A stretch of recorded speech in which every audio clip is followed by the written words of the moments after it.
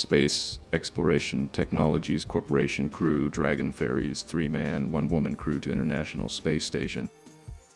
A SpaceX Crew Dragon ferry ship carrying 4 new crew members, Jasmin Moghbeli, Andreas Mogensen, Satoshi Furukawa, and Konstantin Borisov, arrived at the International Space Station after a 29-hour journey. The fresh crew was welcomed by the 7 existing members after extensive leak checks.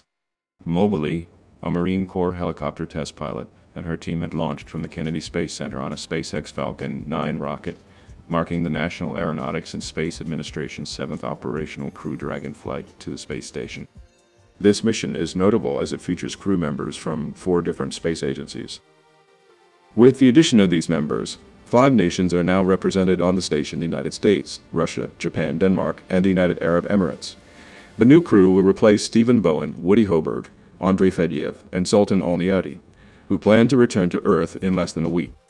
In 2 weeks, a Russian Soyuz spacecraft will launch from the Baikonur Cosmodrome in Kazakhstan, carrying Oleg Kononenko, Nikolai Chub, and Laura Lohara, who will replace Sergey Prokopyev, Dmitri Petelin, and Frank Rubio. The latter 3 are set to return to Earth on September 27, concluding a 371-day mission, which will set a new United States record for the longest single spaceflight. Thank you for joining us on this remarkable journey from the Kennedy Space Center to the International Space Station with our brave crew members from 4 different space agencies. Your support fuels our mission, so don't forget to subscribe and like this video. It helps us bring more content like this to you.